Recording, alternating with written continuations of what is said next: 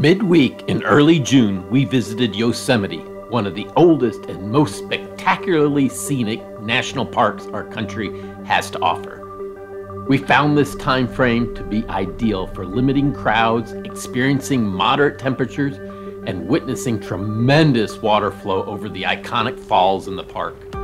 These are the sites we visited to make the most of our 2 days in the park.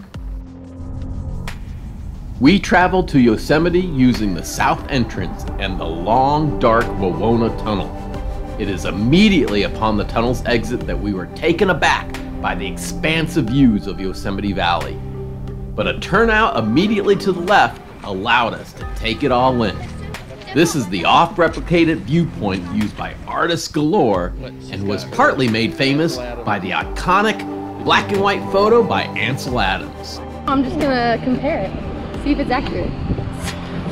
Fact check it, huh? Yeah. All right, let's see. Well, first of all, your first problem is you've got color in the falls.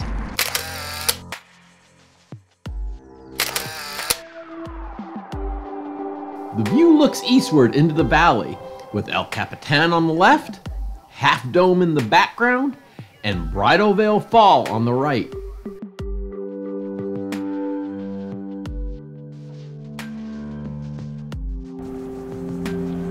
The site even has a 3D metal sculpture replicating the renowned valley.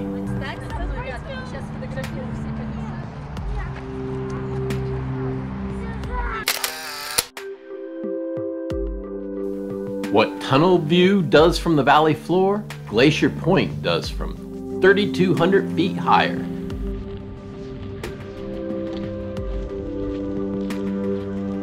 On the south wall of the Yosemite Valley, this viewpoint gives a bird's eye look at some of the most famous landmarks, including Yosemite Falls,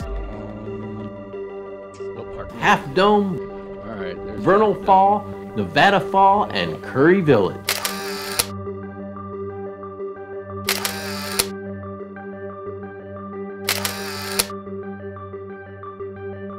Glacier Point is reached by the seasonal Glacier Point Road, a winding pass that reaches the 7,200-foot elevation and trailheads for both the 4-mile trail and the Panorama Trail. Each of these will take you to the valley floor, or from the valley floor back up to Glacier Point. My recommendation for the ultimate Yosemite hike starts at the peak overlook of Glacier Point and uses 2 of the park's epic trails to journey down to Curry Village.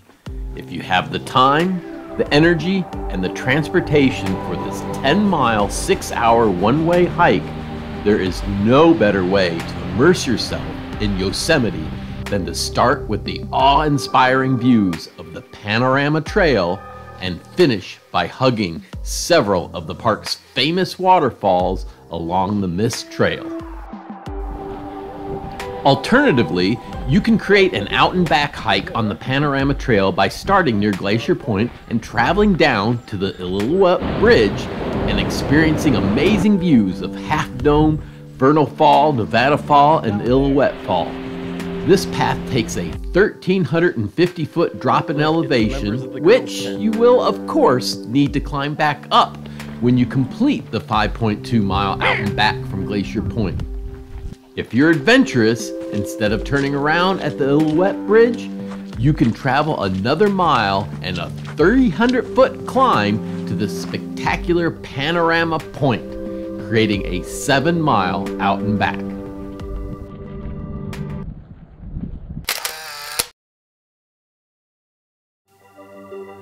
From Yosemite Village, it is a quick, easy 1.2-mile stroll to see Yosemite Falls, the tallest waterfall in North America.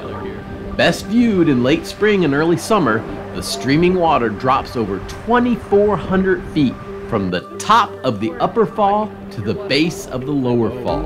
You'll have an opportunity for a small rock scramble to get close to the falls, or take a step back to catch a glimpse of upper, lower, and middle cascade of Yosemite Falls.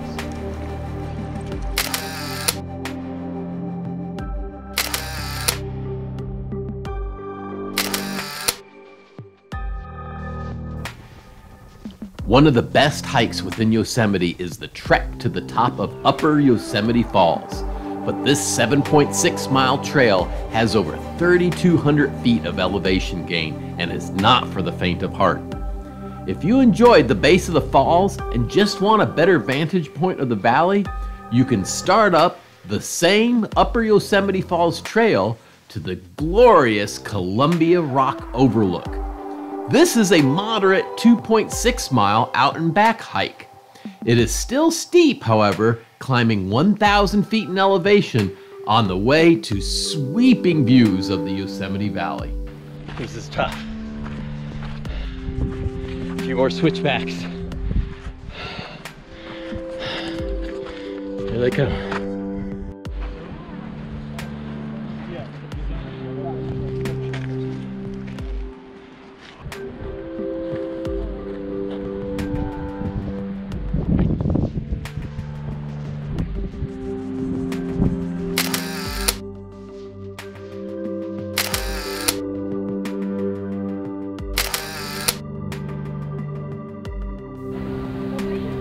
The location of our overnight tents and bathroom facilities, Curry Village, is a bustling area within Yosemite Valley where you can find bike rentals, a general store that includes pre-packaged ice cream, restaurants including Meadow Grill for breakfast and a pizza deck for dinner. There's a coffee shop and even an ice rink in the wintertime. So this is Curry Village. This is our luxury accommodations. We're in one of these tents. I'll show you our tent. You see what the tents are like. This is how the door opens. And inside, this particular one, we got 4 beds, but we just paid for 3 people.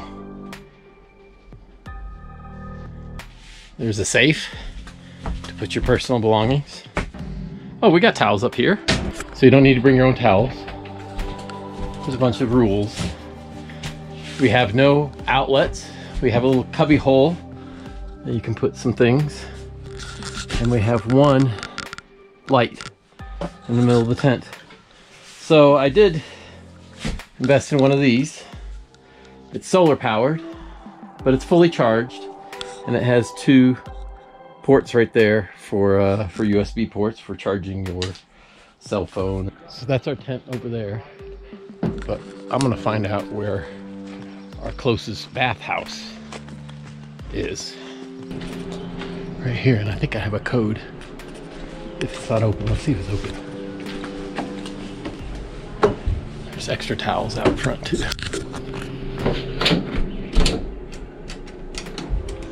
Oh yeah, I forgot to say. This was our view.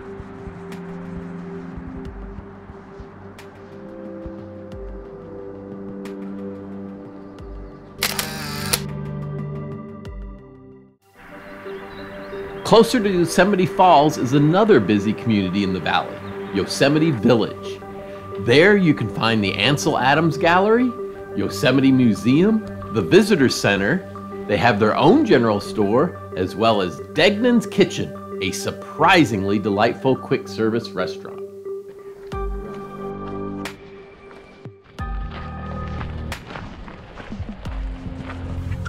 For many, the top-rated hike in Yosemite is not the ascent up the infamous Half Dome.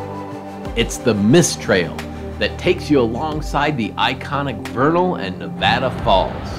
While not monumentally difficult, this is still a strenuous hike. You have 2 options. You can ascend 1,300 feet on a 4-mile out and back trek that takes you up nature's giant staircase to Vernal Falls, 318-foot waterfall that is so close to you that you'll be covered head to toe in water droplets. Or you can extend your hike to a 5.4 mile out and back that climbs an additional 800 feet to also reach Nevada Falls. This is a 600-foot waterfall that free falls for the first third of the drop, creating a turbulent whitewater. While both of these waterfalls flow year-round, spring and early summer is best for viewing full flow.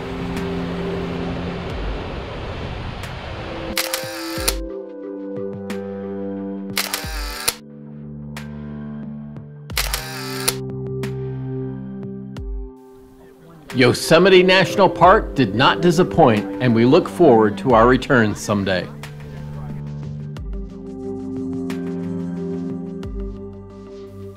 Thanks for watching. We hope this gets you excited about getting out and exploring on your own. Click to the right to subscribe.